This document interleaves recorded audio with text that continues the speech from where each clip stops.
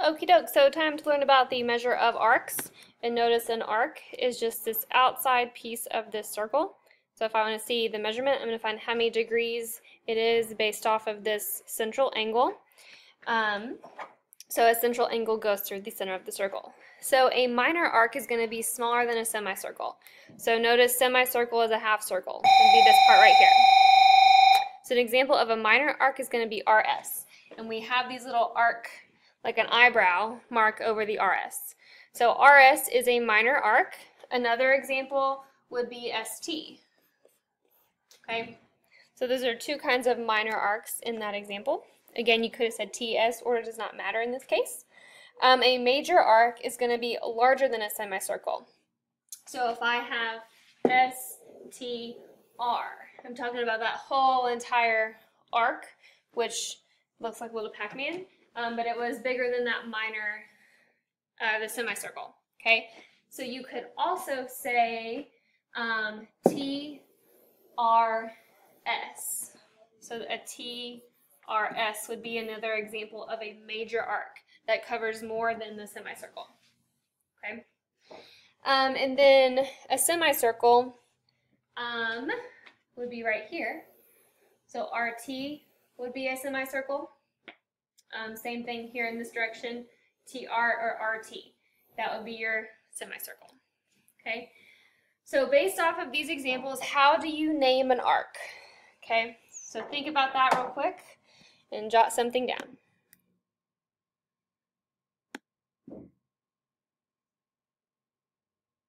Up with, you name a minor arc with 2 letters, and you could even say the arc mark over it, and then you're going to name a major arc with 3 letters, little eyebrow arc mark over those. Okay, alright, so that's how you name arcs and how you find them in a picture. So why don't you do example 1. So give me 4 minor arcs, 4 semicircles, and then 4 major arcs. So notice how you name a semicircle. You don't just say, let's talk about ACE. So we have ACE. Notice I didn't name it AE because that would be the diameter. So you do have to name it with 3 letters. Okay. All right, try number 1.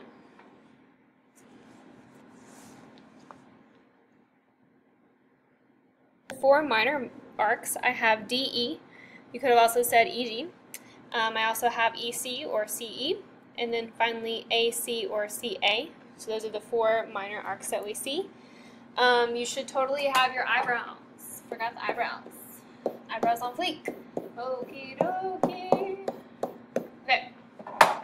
And then for the semicircles, I have CDE right here for this part of the semicircle.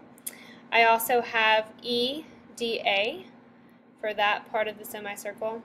And then lastly, I have DAC, this part of the semicircle.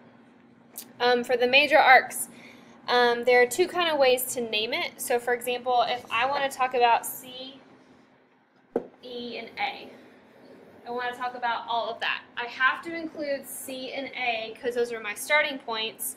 Now you can basically pick whether you want to use E or D. So first off, I named it CEA, first off, and then I named it CDA. So you can skip a letter to talk about a major arc.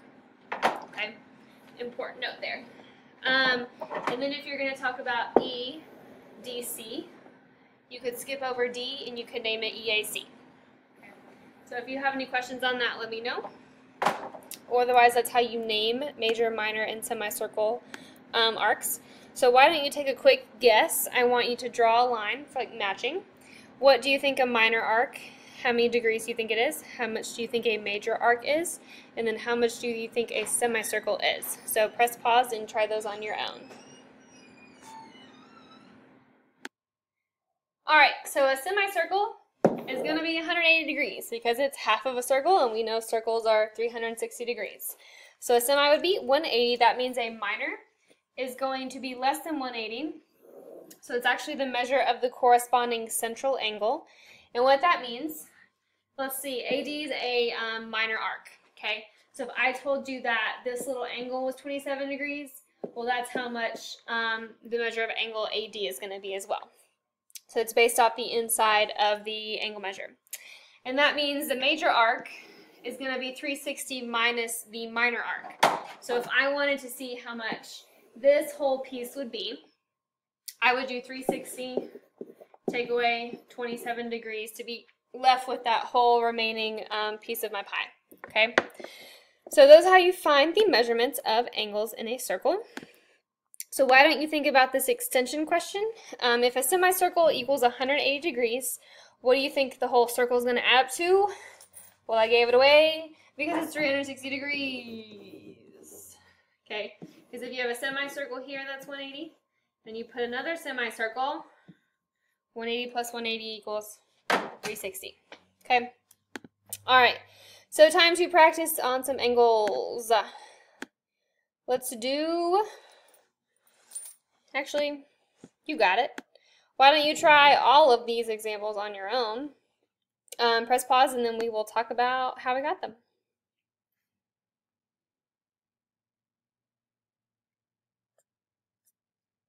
So here are your answers. Check them really quick. I'm going to go over a few of the circled ones.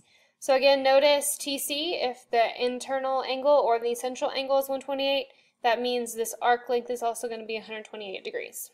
Okay, so once you figure out that this minor arc of BD is 90, because 90 plus 90 will get you to 180.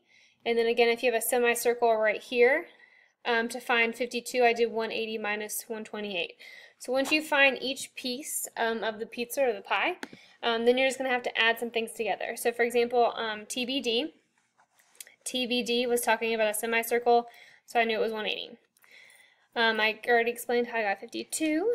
BC, how you would find BC, you would say 90 plus this 52 to get that 142. Here, BTC, B, T, and then C was both of these pizza pies added together, so I added those two angles together. CBD, notice you can't go C, B, D.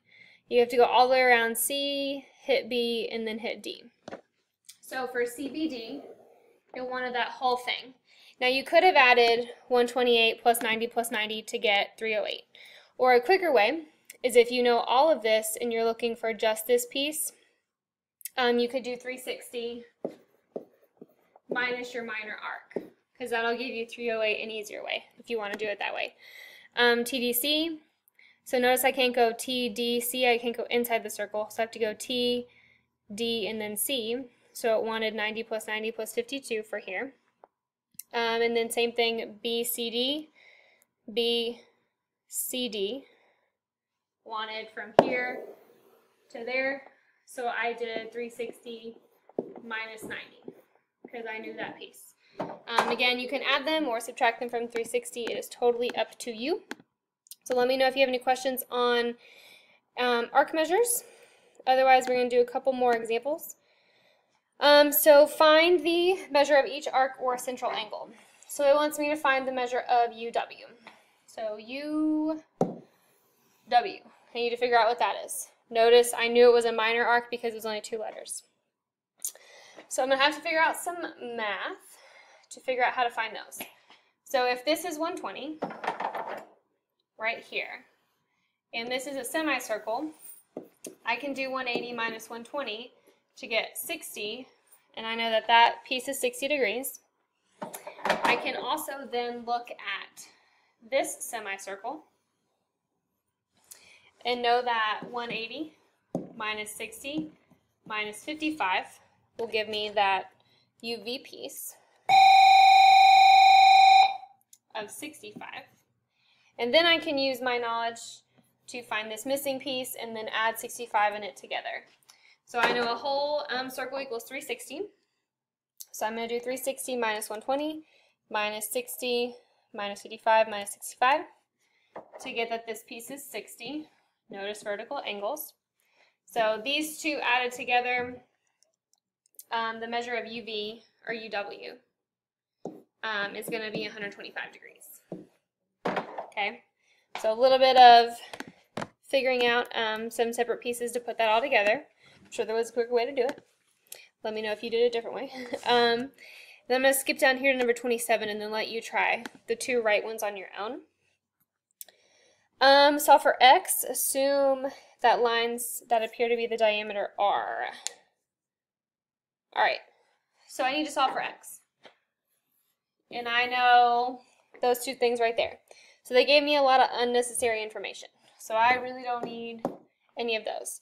But I do know the measure of the arc is equal to the central angle. So I would say 41x minus 2 equals 80. Add 2. Divide by 41. So x is going to equal 2. Okay?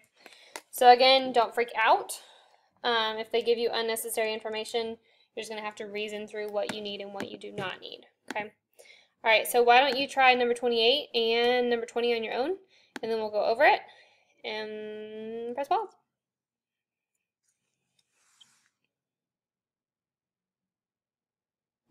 I found the measure of RQS was 71. That 45 was unnecessary information because I knew I had a semicircle with this piece. And if I was looking for RQS, this minor arc, I knew this was 109, so I did 180 minus 109 to get 71. Okay. All right, number 28, I got -4, and I did that a few ways. I looked at this right part of the circle as a semicircle and did 180 minus 54 minus 75 to get this 51. I then switched my semicircle to this bottom one to find the measure of 54, or you also had vertical angles.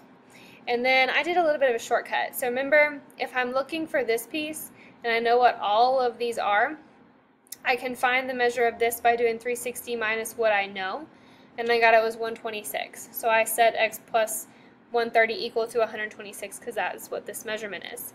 Or you could have done it a longer way, and you could have said x plus 30 plus this plus this plus this plus this equals 360, but you would have still gotten 130 when you combine like terms. Or no, you would have gotten something higher. But you would have gotten -4 for your answer. So it's kind of multiple ways of thinking about that.